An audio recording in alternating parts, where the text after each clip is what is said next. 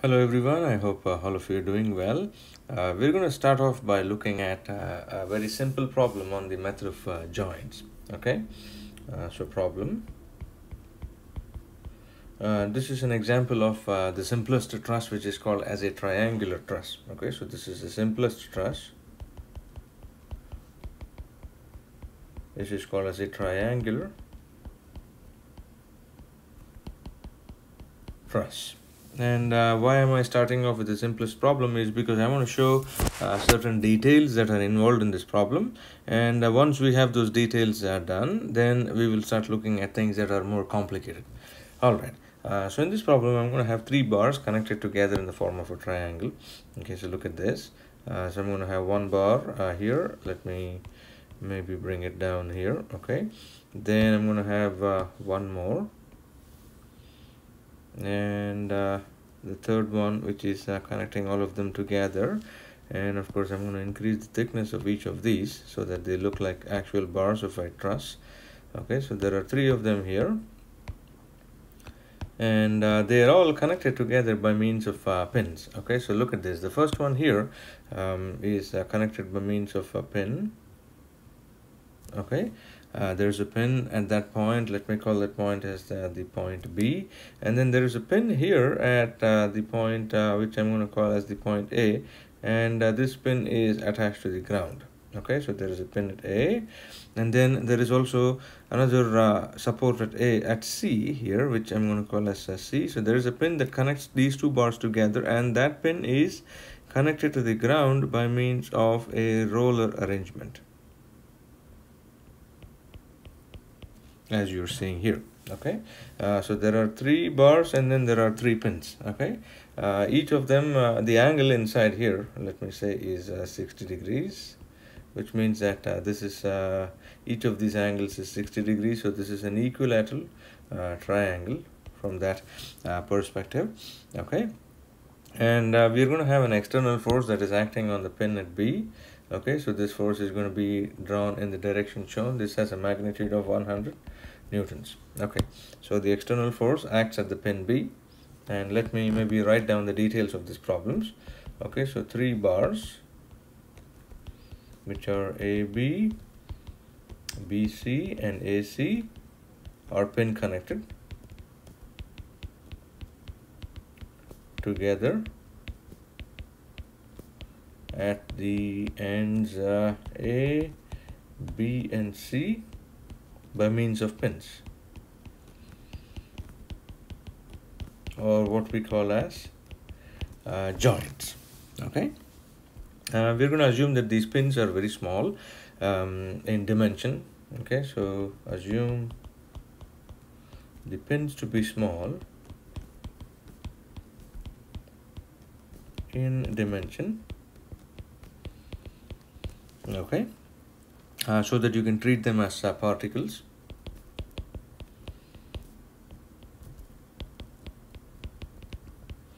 Instead of treating them as a rigid body, the pin is going to be treated as a particle.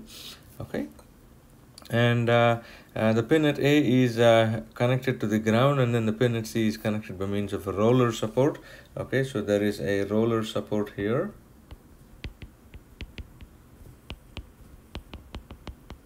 and then here is a pin support. And as we know from basic rigid body analysis, if you have a pin support, then you're going to have two support reactions with respect to the ground, and then if you have a roller support, you're going to have probably one here. Okay, what are we supposed to do in this problem? Okay, obtain the force in each member of the truss and state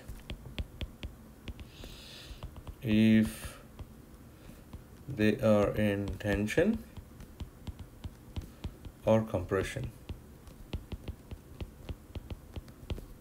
Okay, so tension is going to be noted as capital T, compression is going to be noted as capital C. Okay, so this is the thing that we need to find in this problem. Okay, so obtain the force in each of the problems and then specify if they are in the state of tension or if they're in a state of compression. Okay, and then there are 3 bars here, A, B, B, C, and AC. They are all pin connected together by means of pins or joints, and we're going to assume the pins to be very small in dimension. Okay, and just for this particular problem, I'm going to go step by step. But from in the next problem that we will be solving on trusses, we will not be using all these elaborate steps. We will directly be going on to drawing the pin diagrams and so on. Okay, and I'm going to be using the method of joints in this particular problem. Okay, so we're going to use the method of joints. Okay, so use method of joints to analyze the problem. Okay, so let me write this properly so that everybody indeed knows that what I'm writing is what it is. So this is a method of joints to analyze the problem. Okay, all right, so here is the situation. What I'm going to do is the following. I'm going to take up this figure of mine, okay, and I'm going to bring it down to the next page. Okay, I'm going to keep an eye on it. Well, I don't want to paste an image, but still want to keep an eye on it. And here is typically what I'm going to do. I'm going to dismantle the pin at B, dismantle the pin at A, and dismantle the pin at C. And I'm going to draw the free body diagram of each of these bars and the free body diagram of the pins as well. Okay, so this is my strategy, is dismantle the entire structure or truss, which means that we will draw the free body diagram of bars AB, BC, and AC, and draw the free body diagram of pins at A, B, and C.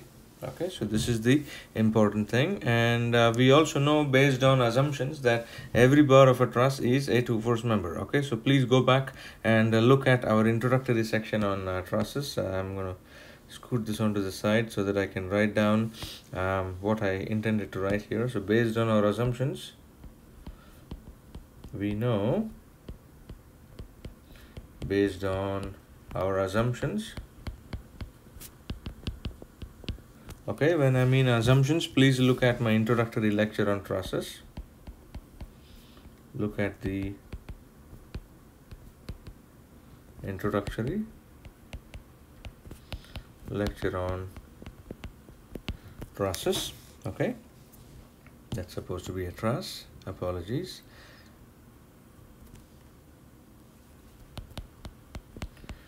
Please look at my introductory lecture on trusses. We know that based on our assumptions, each bar of a truss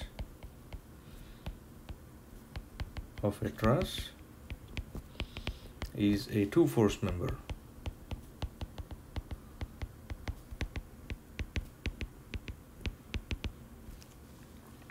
Okay, and I also remember, some of you in your midterm feedback were telling me that I'm taking a long time to solve these problems. I can solve these problems pretty fast, trust me.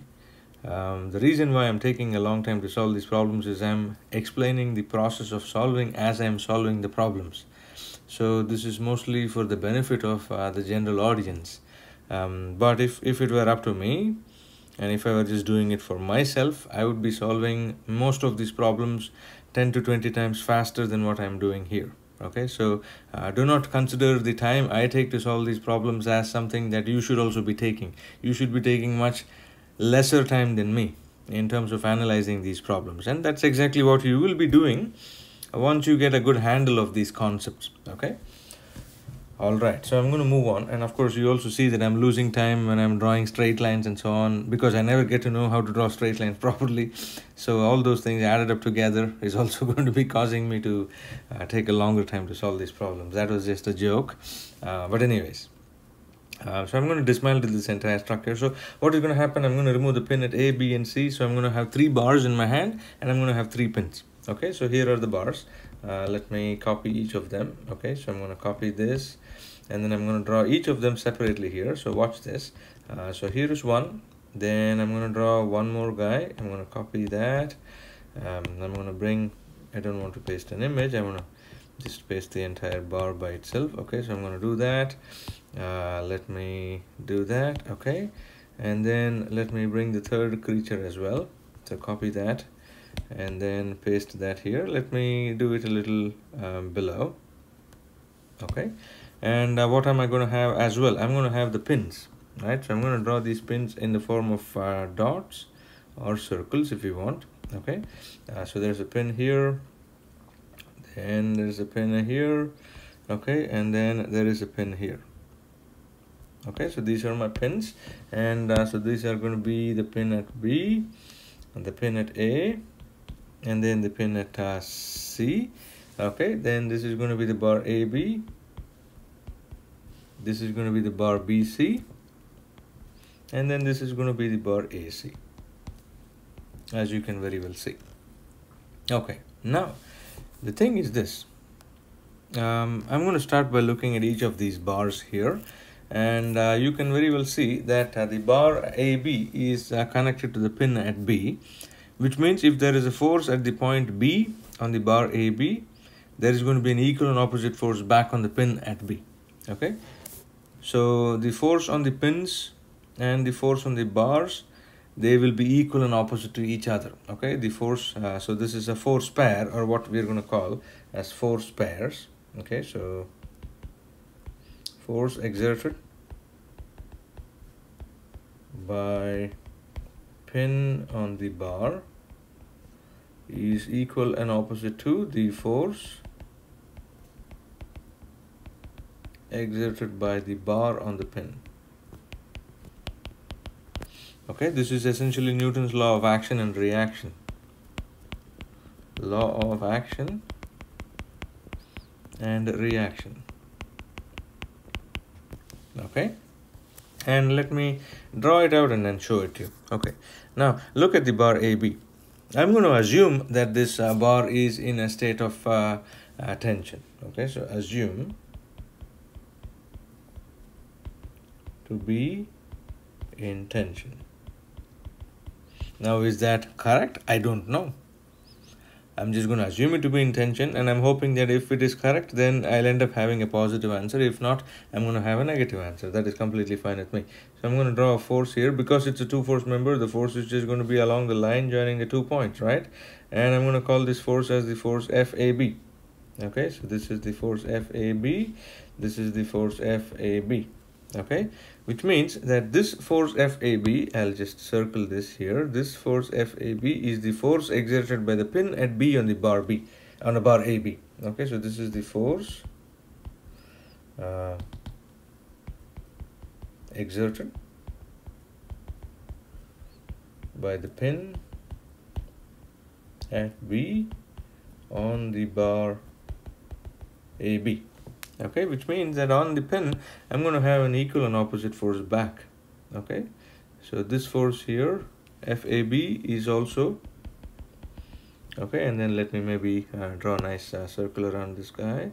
Okay, this is the force exerted by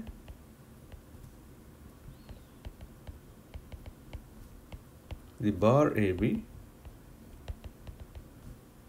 on pin B, and as you can see, they are equal and opposite to each other, and of course these forces are along the line joining the points A and B, so that is also something that you can very well see.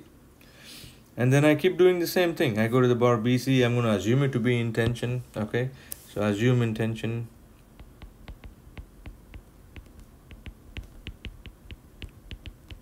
Which means that I'm going to have forces at the point B, which is trying to pull the bar out, and the force at the point C is going to pull the bar out as well.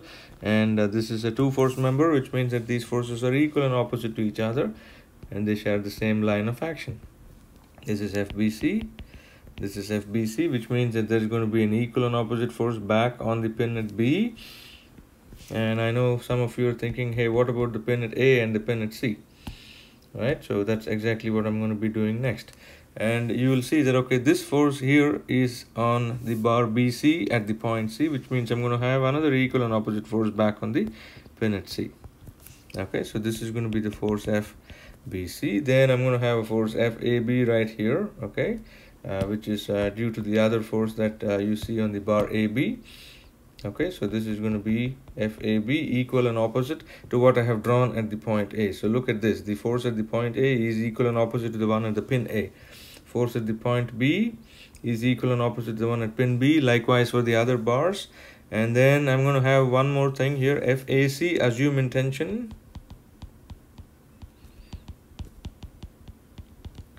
Okay, to begin with, you assume all of these to be in a state of tension. If you get a negative answer, that is okay. It means that they're not in tension. And I'm going to call this as FAC. This is FAC, which means around this pin C, I'm going to have an equal and opposite FAC. And then I'm going to have an equal and opposite FAC on this bar here. Okay, so this is also FAC. And of course, this angle here I know is 60 degrees. Okay, I know that this angle here is also 60 degrees. Okay, and then I'm missing one more thing is, well, a couple of things actually. I'm missing the applied force at the point B, so that's something that I have to draw. Okay, so I'm going to say that is a value of 100 newtons. Okay, so the force is applied on the pin, right? This is something that we have seen in the assumptions of a truss.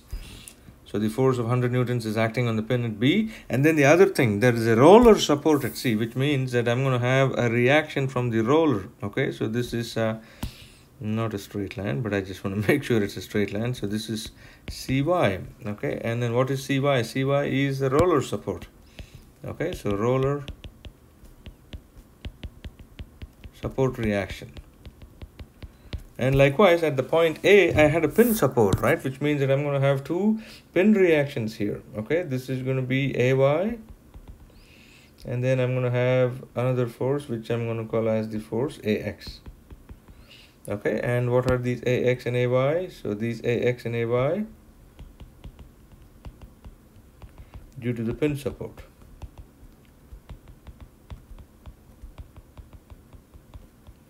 At A. Okay, this was due to the roller support reaction at the point C. Okay, so the reactions, everything are put at the point C and at the point A. Okay, and so what did we do in this problem? We did the following. We completely took the truss and then broke it up into different pieces. Each of the bars, because of the fact that the assumptions enable us to treat them as two force members, I'm drawing them as two force members, as you can see here. And then I have the equal and opposite forces which are drawn back on the pins. Based on the statement that I had made here, the force exerted by the pin on the bar is equal and opposite to the force exerted by the bar on the pin. Okay, so these are equal and opposite to each other.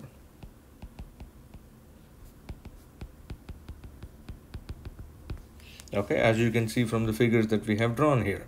And then I'm assuming each of the bars to be in tension. Is that correct? I don't know. But typically whatever I do is I start off by assuming all of the bars to be in tension, and then I draw them in the following manner. So I just want to make a quick note.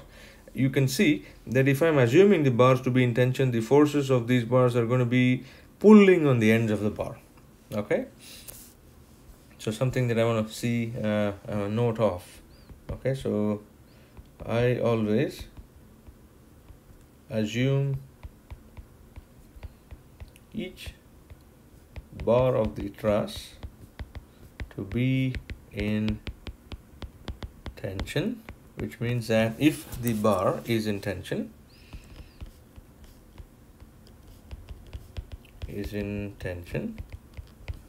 then the force of that bar on a pin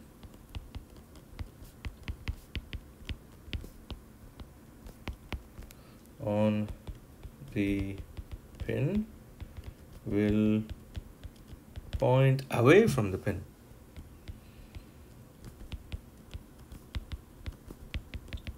Pulling on the pin.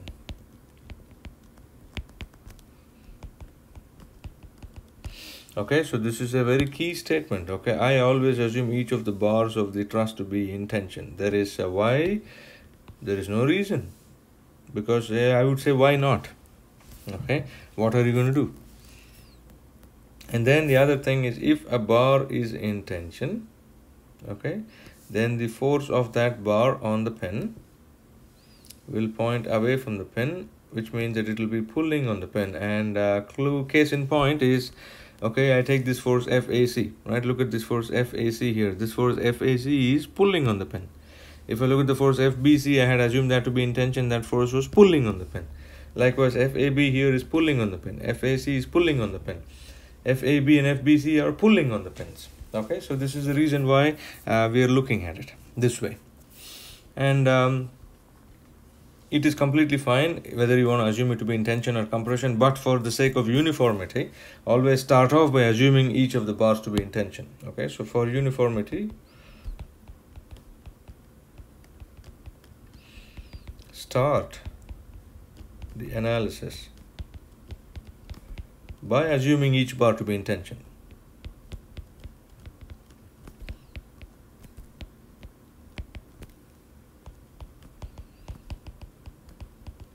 Okay, and if you get a negative answer,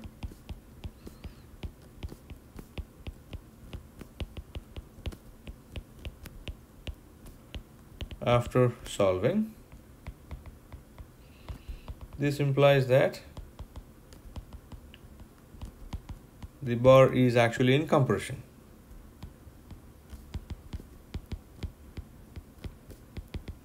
Is indeed in compression. Okay, and in the method of joints,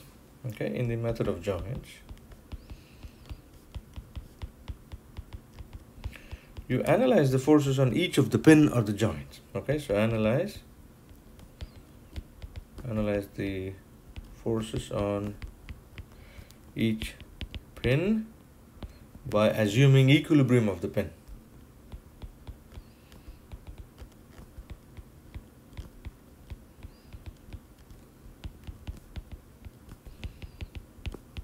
Okay, so this is essentially the method of joints, and that's what we're going to be doing. And the other thing that I want to mention is, since we assume the pins to have no dimension, okay, so since the pins are treated as a particle or no dimensions, when you look at equilibrium for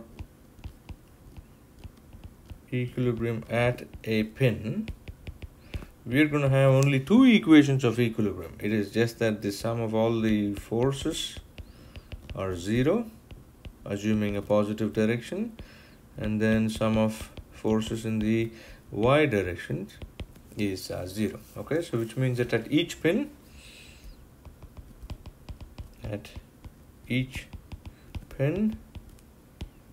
we have two equations of equilibrium.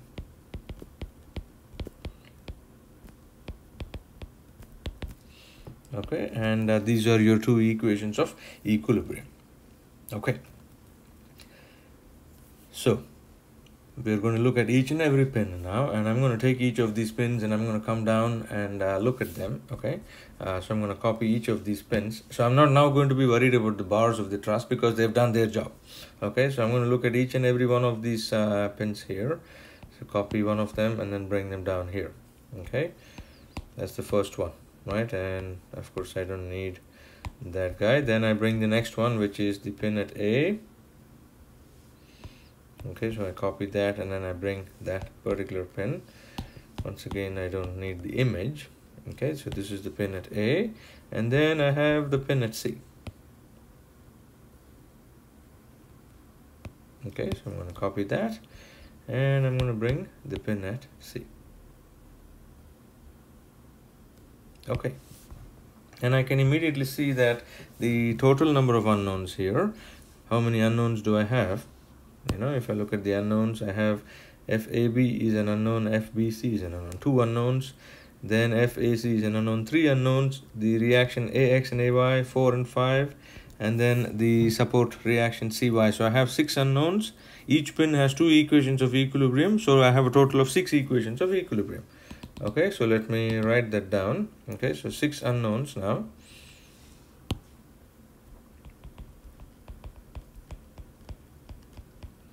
unknown forces.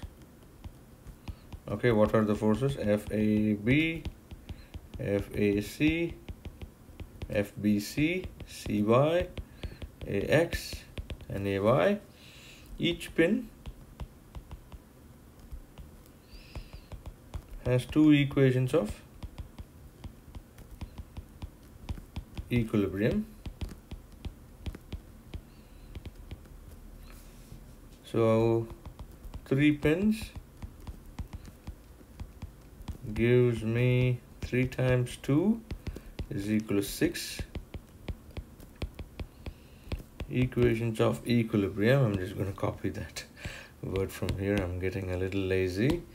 Well, my cost of being lazy is that I have to also be careful. Okay, which means that I can solve for each of them. Okay, so 6 unknowns. Let me write the 6 properly. So that is very important. You have as many number of unknowns as you have equations. Okay, so which means, see, number of unknowns is equal to the number of equations available. And such a system is called as a well-defined or a well-posed mathematical system, and so typically for us this is always going to be the case. Okay, so how do I start my analysis? Okay, so how to start the analysis?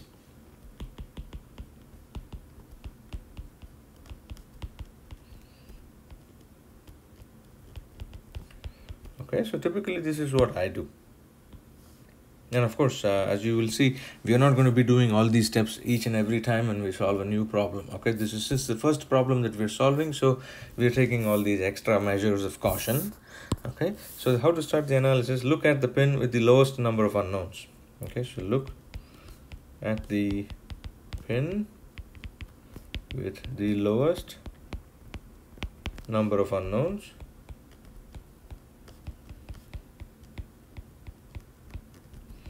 And then solve and move on to the next pin, and so on.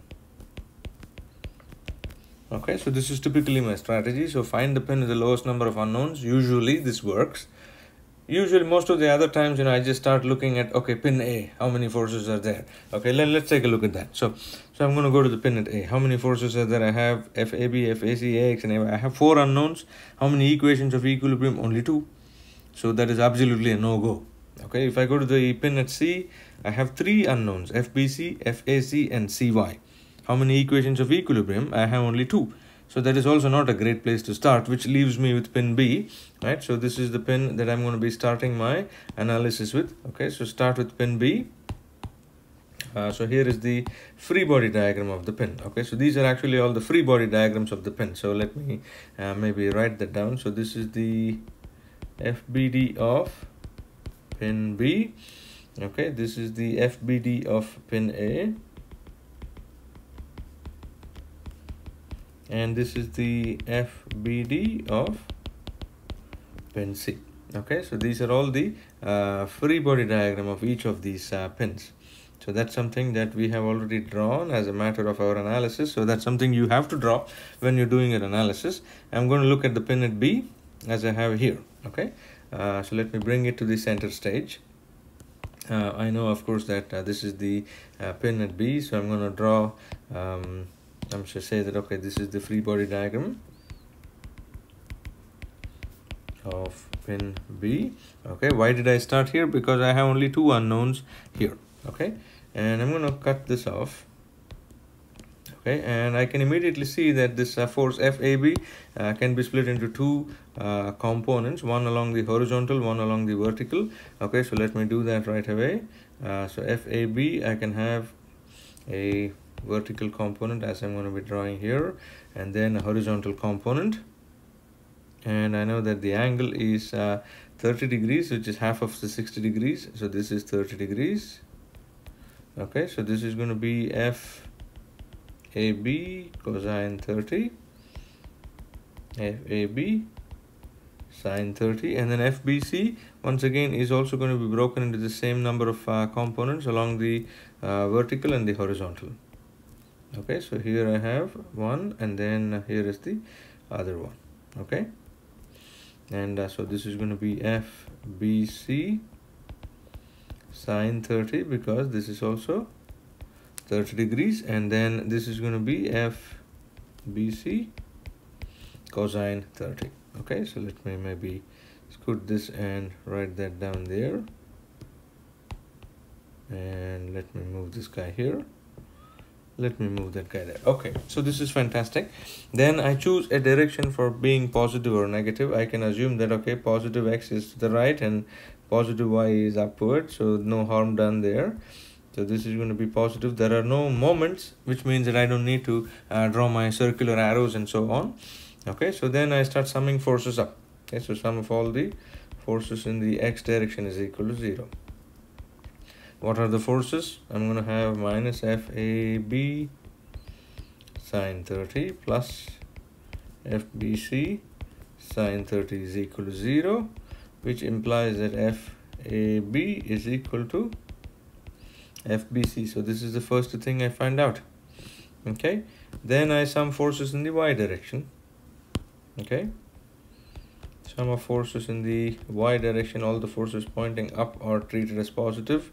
Minus 100 FAB cosine 30 FBC cosine 30 is equal to 0, but FAB is equal to FBC, so I can say that FBC times cosine 30 2 times FBC times cosine 30 is equal to 100 with a negative sign, or FBC can be solved for. Okay, and this is going to give me minus 57.7 newtons.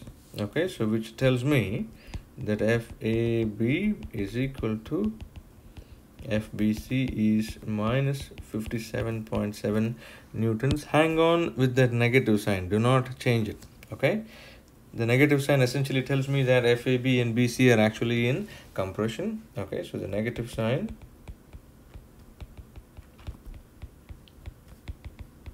tells me that AB and BC are in compression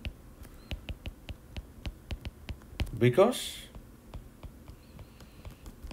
we started off by assuming them to be in tension.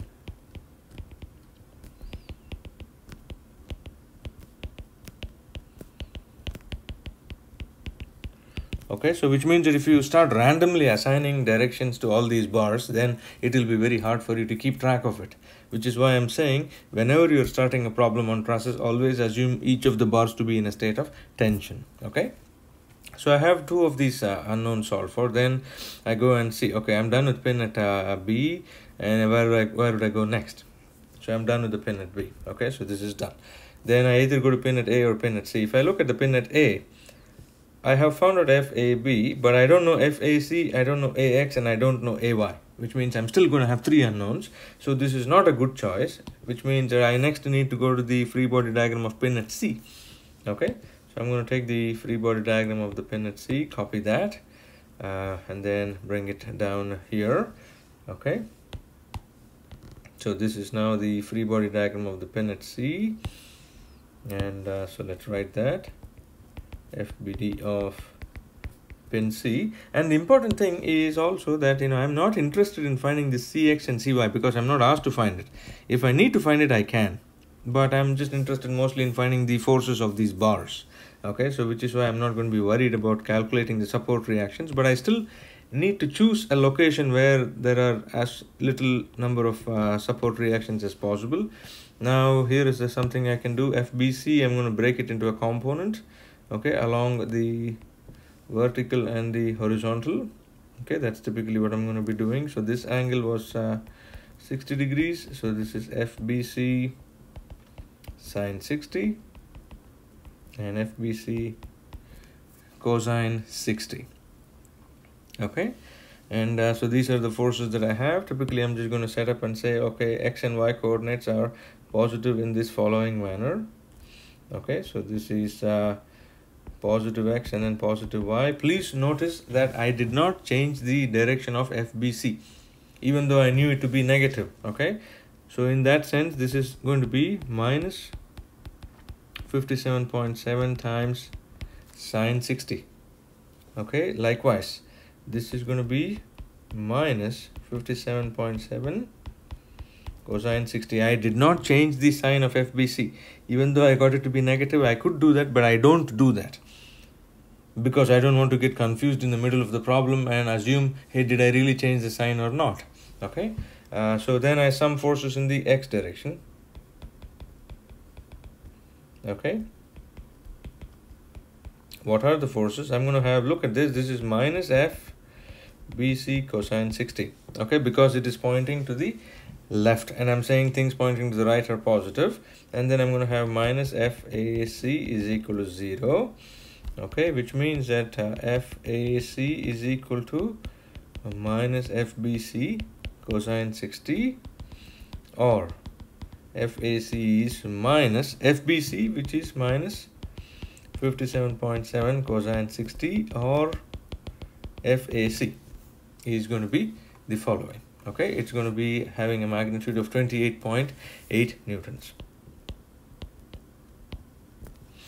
Okay, so now we have found out all of our values. Okay, something to keep in mind is this represented the magnitude. Okay, the direction of FBC cosine 60 was pointing to the left, which is why I have this negative sign here. Okay, that is not based on the magnitude, that is based on the direction already assumed. But then on top of that, the magnitude itself is negative, which is why FAC is positive. Okay, so in summary, I have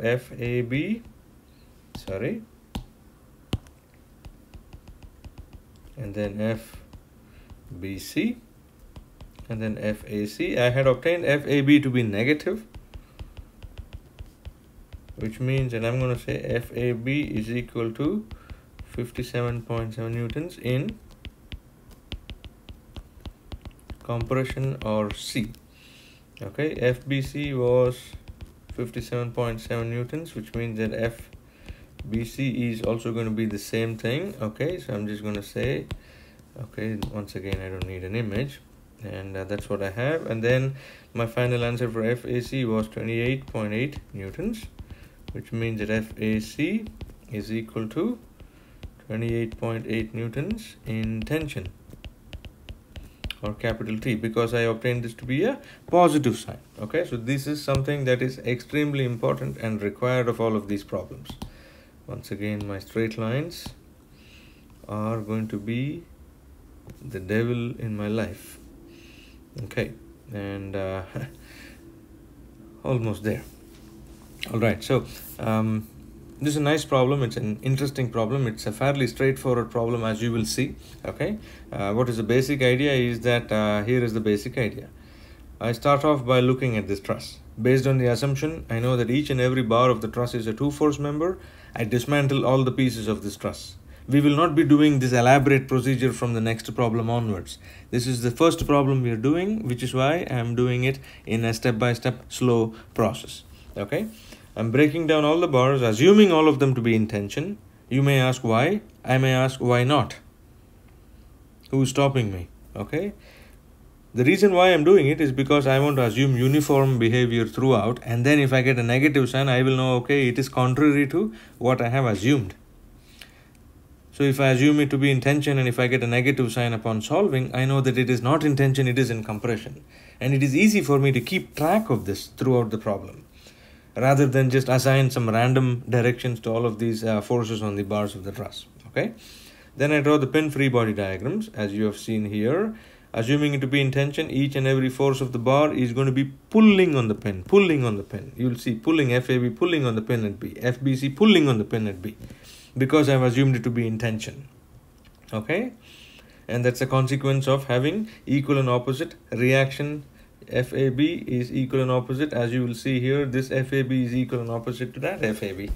Okay, and then once I have that ready, I'm just going to do the equilibrium of each of these pins. I had 6 unknowns, I have 6 equations of equilibrium, and I'm pretty much good to go. I can solve this entire problem. and that's essentially what I do. I start off by looking at the pin with the lowest number of unknowns, and then I move on from there. Okay, start with the pin free body diagram at B, forces in the x direction, forces in the y direction. Then I go to the pin free body diagram at C, forces in the x direction. I'm not interested in Cy, so I'm not spending my time finding Cy. But if I had to find Cy, okay, I can always sum forces in the y direction. Okay, so if we had to find